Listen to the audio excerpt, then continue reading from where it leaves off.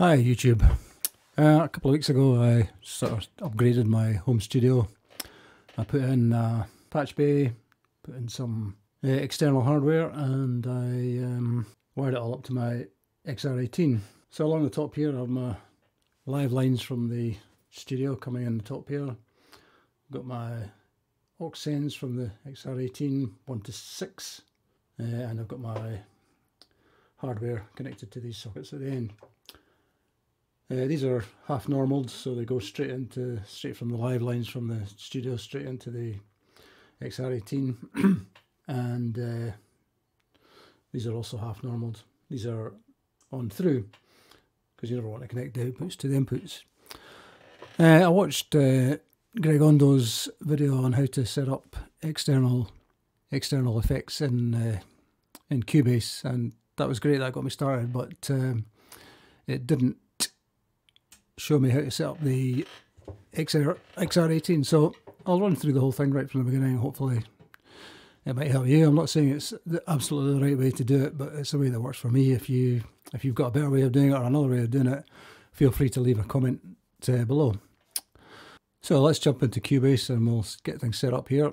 What we have to do is obviously get the signal out of Cubase into the analog world and back into Cubase, having been through the processing. So if we go into Studio, you can either press S4 or click on Studio up here, click on Audio Connections, and if you go to External Effects, you can click Add External Effect, and you can give it a name. I'm going to use the ART Pro VLA, so I'll just go like that.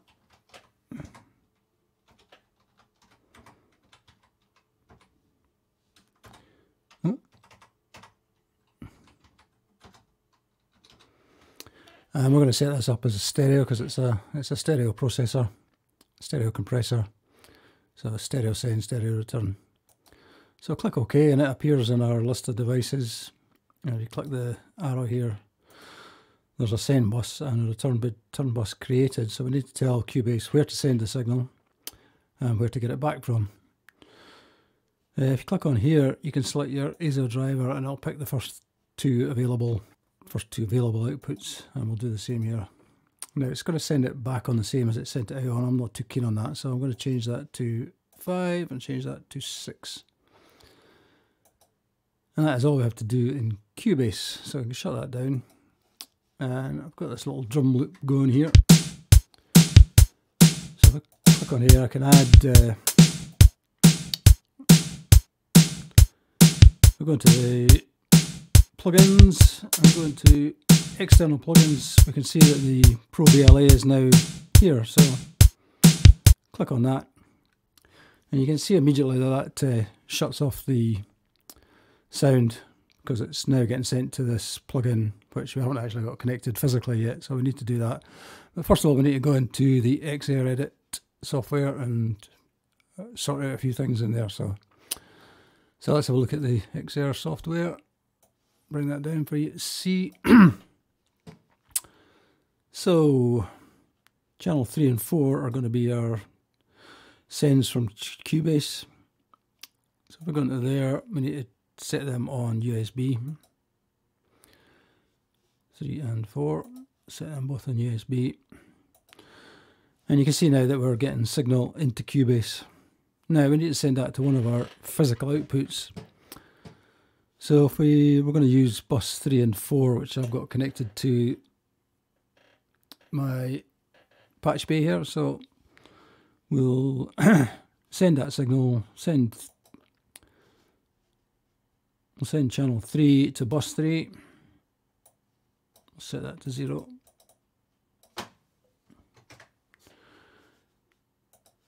And we'll send channel 4 to bus 4.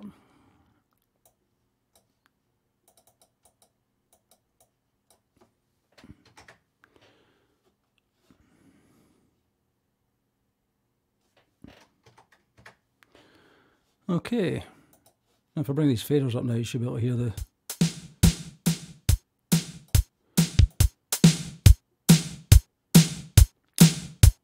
Okay, so now we've got our stuff getting sent to Cubase, and we're getting it sent to the physical output, so we need to connect the physical outputs to the compressor. So we'll take our signal from aux 3 and we'll send that into Pro VLA in down here, and we'll send aux 4 to, and you can see now on the Pro VLA that we're getting signal in here, which is good. And now we need to bring that back into Cubase, or back into the XR18. So we'll another couple of patch leads. These are the outputs on the top, so we'll take them there. And we said we're going to plug them into 5 and 6, so plug them into 5 and 6. And you can hear now that we're getting signal back again from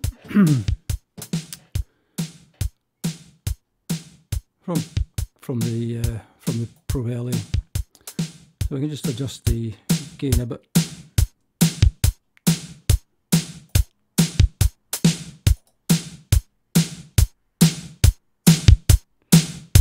Okay, that looks pretty good. So now we're getting signal from Cubase into the Pro VLA and back into Cubase. So that's all. I think that's all we need to do in the XR edit. So we'll just stop this for a second. We have this button here, which measure delay, which is going to send a pulse through the circuit and back and measure the time difference. So if I click that, yeah, so you can see that it sent a pulse and it's measured delay 1.21 milliseconds.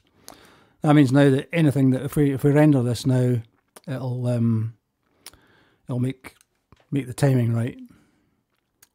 So there'll be no delay. It compensates for the delay automatically. Okay, so now we can click edit, click render in place, and I'll do a real-time render.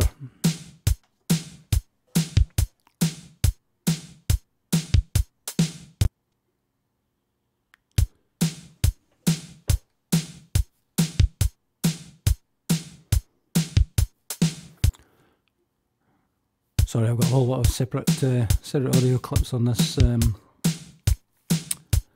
file. Anyway, as you can see, we're getting audio back into Cubase, and it's putting it down here.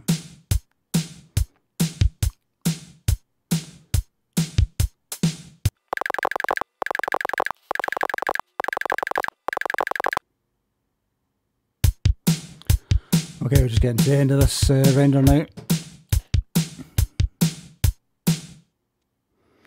Yeah, good. So we've now got audio from that was a Harley and Sonic drum loop that I had going there, and it's now converted that to audio by sending it through the ART. I haven't got any. It's not actually doing any compression at the moment because I haven't got the threshold or anything set, but that shows you how you can do that. Now, if you wanted to monitor what you're just back, if we go back into the air edit for a second, and you wanted to, when you've got this playing through the external plugin, you don't want these faders up, otherwise you'll get you'll hear the signal more than once. So you just want you want all these faders down, and that way you're only hearing what's coming back through the USB into your DAW. Okay, hope this helps. If you've got any questions, or if you like it, please give it a like. Don't bother subscribing because I don't do a lot of videos, but I hope you enjoyed it and I hope it helped you. Thanks again. Bye.